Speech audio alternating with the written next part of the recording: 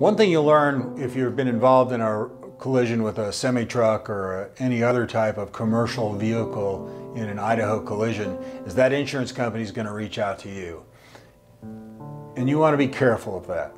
And you want to be careful of that first offer they might make you to try to put the case away. The chances of that offer providing you full, fair, and complete compensation for all your losses is about zero. There will be things that they do not acknowledge, and they will be trying to get out of the case as cheap as they possibly can. That's their goal. Their goal is not to take care of you and your family. It's not to really provide compensation for you and the losses you've incurred. It's to put an end to the potential for a lawsuit and a claim against the driver and the company and put that case to bed from their perspective.